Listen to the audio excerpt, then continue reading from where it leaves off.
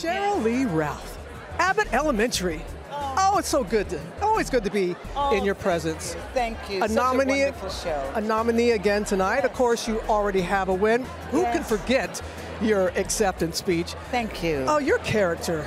I mean, what do you enjoy most about playing Barbara Howard? I love the fact that Barbara Howard, as a teacher, is the constant student.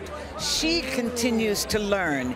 Every year, every season, she is growing just a bit, she is evolving just a bit, and I love that in people in general, that you are forever learning, you are forever a student of life, and that's what I love about Barbara Howard. Don't know why she drinks so much, but it's okay. That's another story. For another story. For another time, Yes. another time. What I appreciate for many things, the way that you honor teachers. Did you have a favorite teacher growing up? You know, my dad was an educator. He started out as a music teacher, breaking the color line in Connecticut, ended his career as a college professor.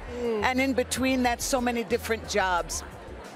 I love teachers. The fact that people take of themselves to give to others. And you know, a whole lot of people got a whole lot of bad children. And these teachers are just giving themselves, giving times 8 to 9 hours a day with your bad children from the bottom of their hearts. And there are teachers we never forget. No, I'm never going to forget your daughter, who is your stylist. I mean, Yes. she once again has you.